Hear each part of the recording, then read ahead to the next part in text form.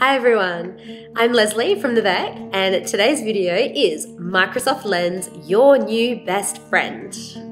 Okay, so how many times do you find yourself sitting there in class with a piece of text from a book or a photocopy or something that's printed out and you need it in digital form? Maybe you need it in digital form so that you can give it to a child and use with Immersive Reader. Maybe you need it in digital form so that a kid can put it into Google Translate and translate it into his own language so he can understand it. Maybe you want to have it in digital so that you can use it in your next reading comprehension lesson. Whatever the reason, it's so handy to have an app that you can just take a picture of something and it automatically transfers it into a digital text for you.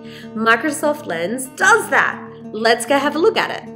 So using the app on either your phone or an iPad, take a photo of the text that you want to turn. Now, you can either do it two ways. You can automatically have it turn into text here for you on the screen, and then all you do is you just copy the text and put it into another app already on your iPad, maybe such as Notes would be a nice, simple way to do it. Or the other option is you can scan it as a document. So this time when you take the photo, you have the option to then be able to export it into another program such as Microsoft Word. This will allow you to keep all the original editing, such as pictures, fonts, headings, and paragraphs. Then once it's in Microsoft Word, your students have the ability to be able to open Immersive Reader, use the tools in there to be able to help them to read it, or use the read aloud function to have it read to them.